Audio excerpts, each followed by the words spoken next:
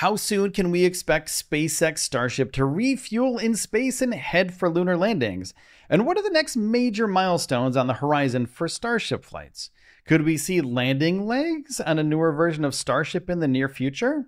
Now, on October 13th, SpaceX successfully captured a Super Heavy booster with the aid of two enormous mechanical arms at the Starbase facility in Texas.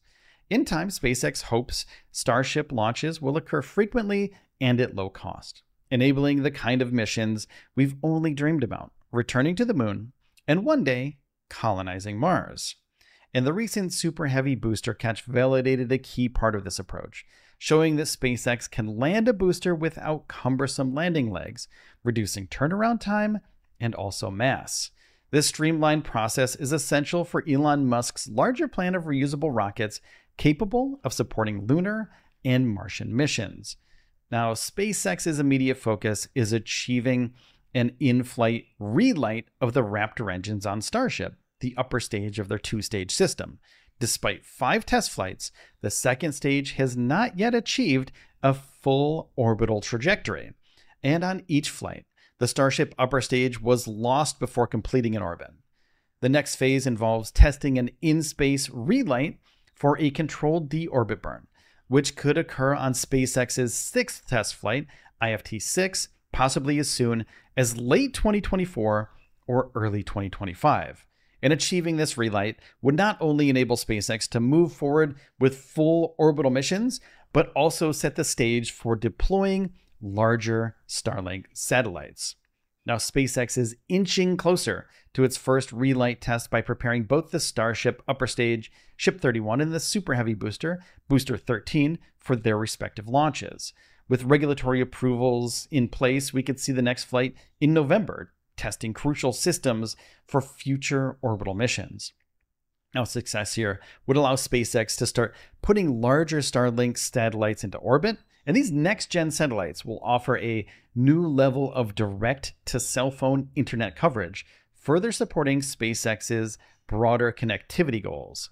Now, once SpaceX has proved it can land Starship reliably in targeted ocean zones, the next major step will be attempting to bring Starship down safely on land.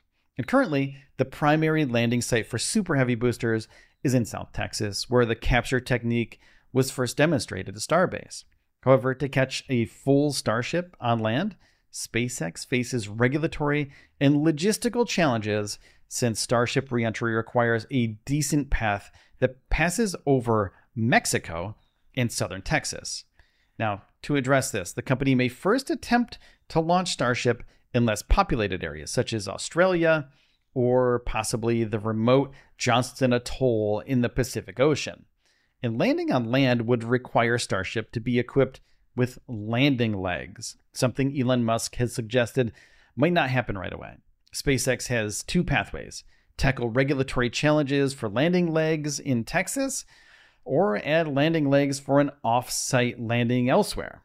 Either option carries implications for the lunar and Martian versions of Starship, as future Starships intended for the Moon and Mars will eventually need legs for the respective surface landings. In late 2025, NASA anticipates a critical milestone for Starship, the Human Landing System, HLS propellant transfer test. Now, this demonstration is a key element in NASA's Artemis program to return astronauts to the Moon.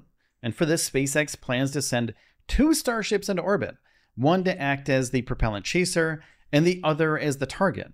And once docked in space, the chaser will transfer fuel to the target vehicle in a maneuver that has never been tried before.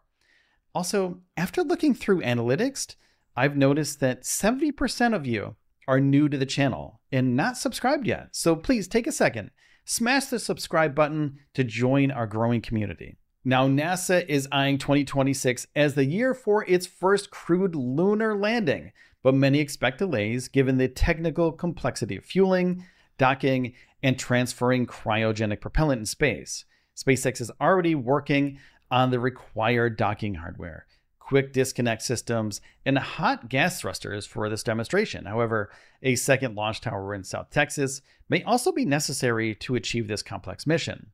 Musk's team is pushing forward on these preparations with the goal of conducting a first attempt by late 2025.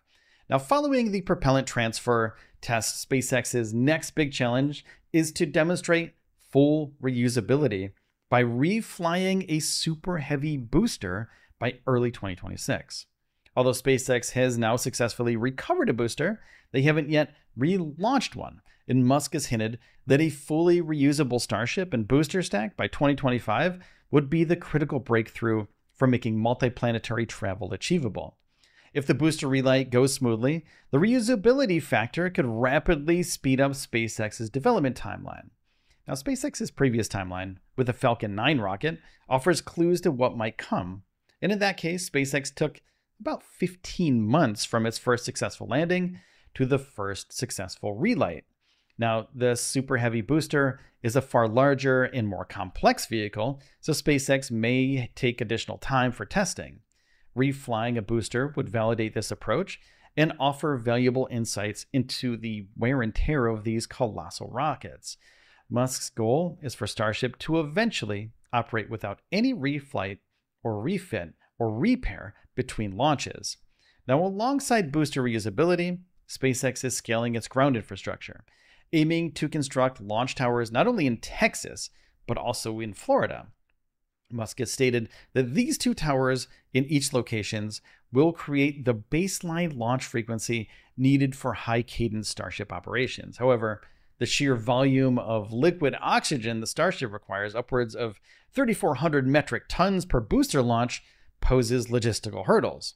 Each launch would consume nearly a full day's worth of U.S. liquid oxygen production, underscoring the need for increased oxygen production capabilities to support SpaceX's frequent launch ambitions. Now, another major test on NASA's Starship timeline is a long-duration flight test, targeted for about late 2026. This test aims to show Starship's capacity to linger in lunar orbit for an extended period of time, a requirement for Artemis missions where NASA's Orion spacecraft will rendezvous with Starship for lunar landings. This step will assess Starship's ability to operate autonomously and preserve its propellant supplies for up to 100 days. Now, the outcome will inform NASA's final decision for the lunar version of Starship. Now, if SpaceX's Starship performs well in its long-duration test, NASA and SpaceX will proceed with an uncrewed lunar landing demonstration, tentatively set for 2027. This mission will test Starship's lunar descent and ascent capabilities.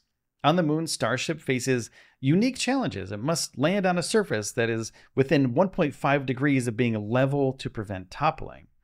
SpaceX will use this uncrewed mission to deliver lunar cargo and test the astronauts' elevator system, which is a vertical lift that will safely transport astronauts from the Starship's main hatch all the way down to the lunar surface.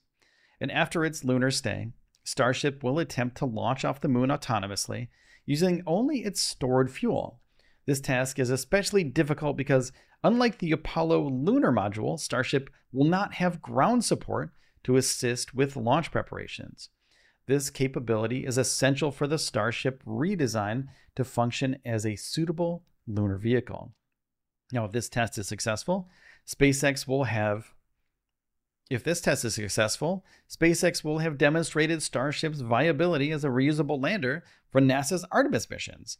And should everything go according to plan, a crewed lunar mission could follow as early as September of 2028. This would mark the return of astronauts to the moon for the first time since Apollo.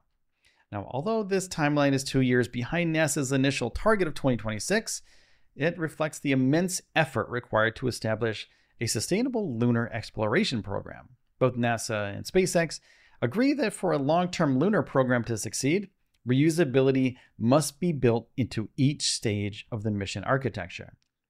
And unlike Apollo's lunar lander, which was used just once, Starship is being developed to support ongoing lunar missions. Apollo's limitations, including the high costs and low payload capacity, curtailed the program. Starship, on the other hand, can deliver around 200 tons of payload per flight, making it more capable of supporting complex lunar operations. And this difference could be game-changing for a continuous human presence on the moon. Now, Starship's ultimate potential hinges on achieving a consistent, reusable launch cadence, and scalable refueling infrastructure, essential for humanity's next chapter in space exploration. I want to say thank you for watching today. I appreciate your time and I appreciate you spending it here with me. So if you could take a second and hit the subscribe button with maximum dynamic pressure, that would be great. Also give this video a thumbs up and leave a comment down below about when you think SpaceX will actually get to the lunar surface. When do you think that's going to happen? Hopefully 2028 would be great. 2030 would be great too. Let me know down in the comments below. Take care of yourselves and each other. I'll see you in the next one.